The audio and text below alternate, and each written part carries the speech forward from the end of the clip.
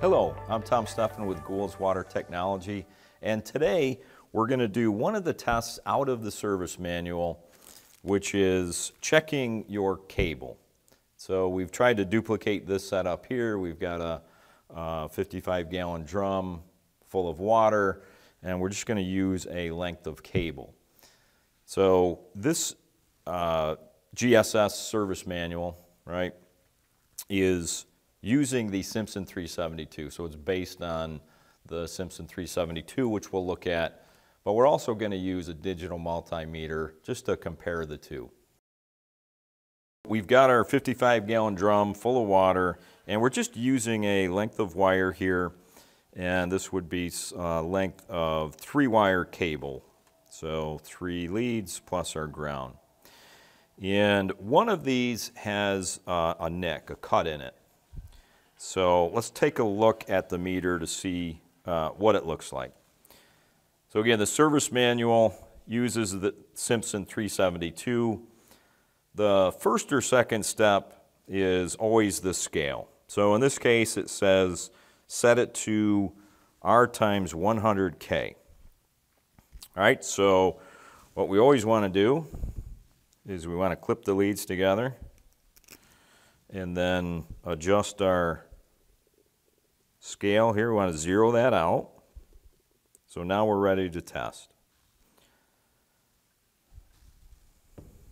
So one of the things we want to do is we've got a metal barrel and it's full of water. So, you know, just like the instructions tell us, we're going to clip one lead to the barrel. And now we're going to check every lead. And let's take a look and see what happens to the meter.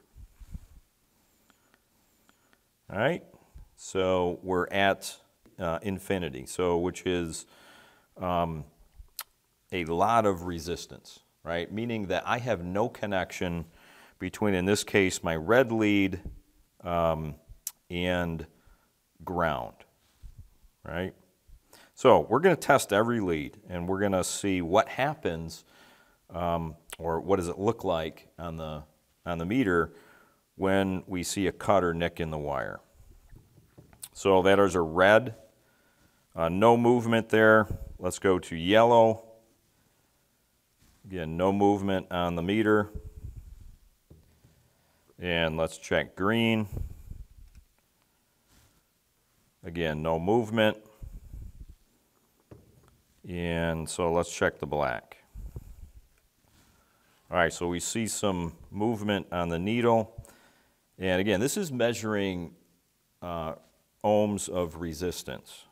And so if we look at that, it's pretty darn close to 0, indicating that you have no resistance between our two clips. So we're clipped on the black and on the barrel. So that tells us that there's a cut in that black wire, and that, because of the fact that it's submerged in water, it has contact with the steel barrel. So again, no resistance, so I've got a short, right? So I've got a cut in that black wire. So next thing that we're going to do is we're going to leave that on the black. And one of the things that the manual talks about is, you know, if you want to identify where that is, you know, you slowly lift that up and you're looking for the needle, and where does that needle move? So I'm slowly lifting that out of the water, and right about there, right? If I'm able to look in the barrel, I can find out exactly where that is cut, where that's nicked. So now let's take a look at the digital multimeter. So let's do that same test, but we're just going to check the black because we know that we've got a nick in the black wire. But we just want to show what it looks like on a digital multimeter. So I'm measuring ohms, right? Same thing. I've got my one lead connected to the barrel, and again, let's just go to the black. So I go to the black, and so I'm getting a value here.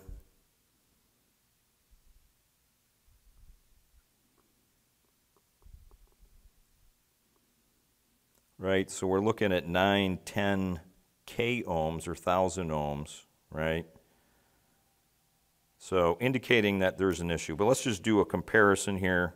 If we go on a lead without an issue, right? We know that the green wire is not nicked. So just for reference here, we can see that that's OL. And that's an open lead, so you have no connection between your two leads. Again, here one is on the green and the other is on the steel barrel. So again, let's just do that one more time to show what it looks like when there's an issue. Right? So sometimes it's going to move around a little bit, but clearly we can see we don't have an open, right? So we definitely still see that issue on the black wire here with the multimeter. So let's do the same exact test using a insulation resistance tester that we have here with the Fluke 1587 digital multimeter. So again, for comparative purposes, right, so we know the red is good, right? So let's take a look and see what it looks like. So I'm going to press, hold, and release. And it gives me a value. It's 550 million ohms. And also a little symbol there indicating that this meter is maxed, you know, at the 500 volt testing that it's defaulted to. So, you know, what does that mean? It means that I have a very large resistance value between our red wire, right, and the steel tank, indicating that there is no connection, right? We have no, it's not grounded. So now we know the black is bad, but just for reference, what does that look like on your multimeter? So I'm just going to connect it to the black here, and I'm going to press, hold, and release. And see, I got 0. Right? So I've got 0 mega ohms. So I have no resistance. Right? Again, I've got a short. So that's what a insulation resistance meter will look like when you have a bad wire. Thanks for watching our video today. For additional information, go to Goulds.com.